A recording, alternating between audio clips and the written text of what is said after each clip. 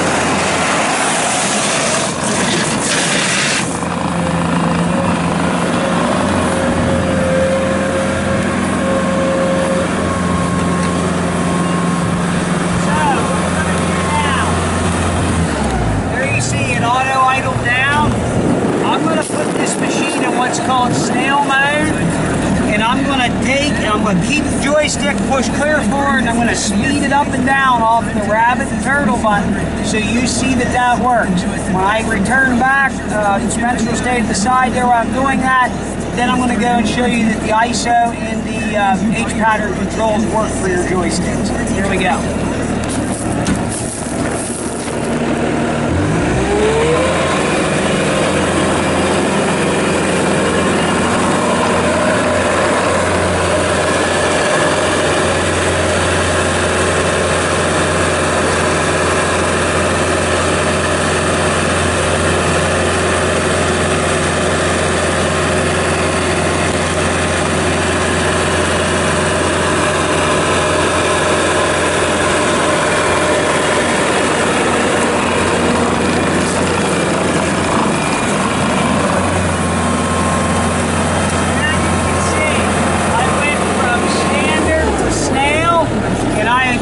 My speed from 100 to 2. And that's when I come to all but a complete stop. So what that's used for is when you're doing fine finish work and you need to be very finicky, you can dial down the joystick. Very nice feature to have. Now, I am in an ISO control right now. This has a door sensor on it that's not going to let the boom work. So I want everybody, I'll basically stay back away from the camera for a little bit. I want everybody to notice. I'm going to take this hand. I'm going to steer the machine and I'm going to stop, take this hand, work the bucket, up, down, left, right. And I'm going to flip it to H, which is going to mean boom up and down, curl, uncurl, left, right. So we'll start out with the ISO because that's the pattern I'm in.